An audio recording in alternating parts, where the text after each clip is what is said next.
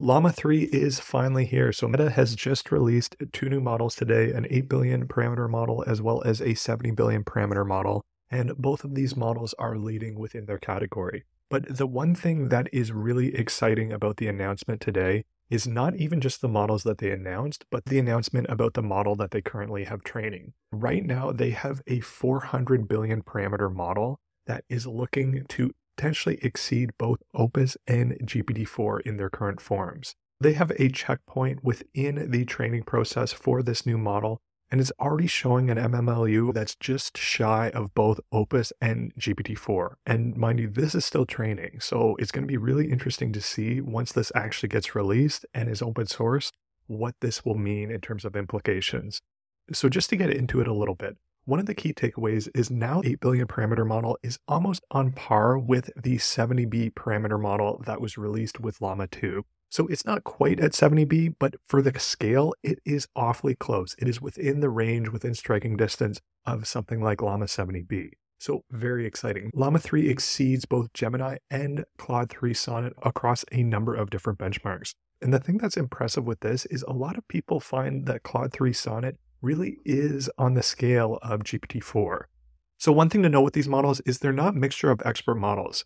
So in terms of the inference speed, at least on the higher end for like the 70B parameter model, it's not going to be as fast as something like a mixed-role model or something like that. In terms of some of the details, these models are trained on 15 trillion tokens of context, which is just astronomical. The knowledge cutoff for the smaller model is March 2023, and then the larger model is December 2023. Now, one thing I have to point out off the bat is both of these models only have 8,000 tokens of context that you can pass in, which really isn't a lot in today's climate. When you have Google Gemini going as high as 1 million, and you have Claude, I think, going as high as 200,000, GPT-4 128K, 8,000 really isn't that much, especially in applications where you might have a longer system message. And this is a big constraint considering if you're trying to build a reg application with a system message, you're really sort of bound to the smaller window, at least for now. Now, with that being said, I wouldn't be surprised if we see that context length being extended with new variations of the model from the open source community over the coming weeks. I did see this on Hacker News, which is an interesting comparison when you do compare these models to something like GPT-4. Obviously, they're not quite there. They're really best in class in terms of open source models. But the thing that's really interesting is this 400 billion parameter model that's coming out. We're going to have this 400 billion parameter model that is going to meet or exceed GPT-4. So they have the checkpoint that they mentioned, like I already talked about, but we see on the MMLU score, it's already at 86 on the instruct model. When you compare that to GPT-4, it is 86.4. By the time this is done training, I would very well expect that this would exceed GPT-4. So what are the implications of this? This is going to be really interesting to see. We're going to have a number of different providers being able to provide these open source models from the hyperscalers. What I'm really excited about is to see all of these different models on Grok. So Grok, if you're not familiar, they have the fastest LPUs, and I'm going to be really interested to see how fast they can make the inference across all of these different models. If you want to try this out, you have a couple different options with a ton more likely coming out. You can head on over to llama3.replicate.dev. They have both the 70 billion parameter as well as the 8 billion parameter model that you can try out. So I'll just demonstrate it here. If you want to try out the 70 billion parameter model, I'll just show you what it looks like here. So you have this sort of ChatGPT-like interface here that you can play around with. And then similarly, if you want to run the 8 billion parameter model, you can just go ahead and run it just like that.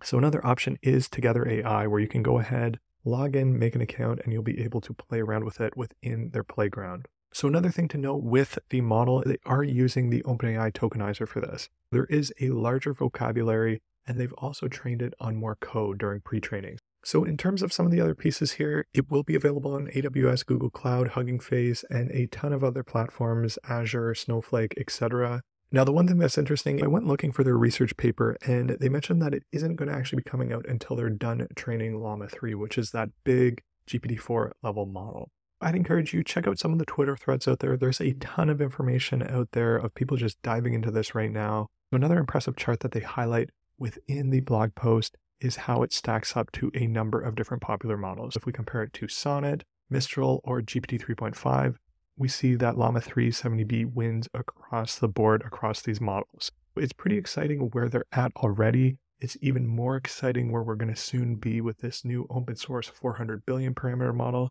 But I think for a lot of people and a lot of use cases, this new Llama 3 70B variant, as well as the 8 billion parameter model, are going to be incredibly valuable It's pretty exciting that now we have these open source models that are really catching up to these closed source proprietary models. It was less than a couple months ago that we had Claude 3 come out, and now we already have these open source models that are exceeding their middle tier model, which is pretty exciting. Exciting stuff to come from Meta for giving this to all of us, everyone within the open source community, as well as all of the different developers. I'm excited to see what this will look like over the coming weeks and months. And last, I just wanted to show you that Llama now has support for the Llama 3 model. So if you head over to llama.com, download it. If you haven't already, go over to models, click Llama 3, and then you'll be able to just copy that command here. If it's the first time that you're running it, paste it within your terminal and it will install. You can just run it. So if I say hello world, write me a story, you'll see that it just takes a moment to boot up and then it will start to respond for you. So there you go. You have Llama running locally.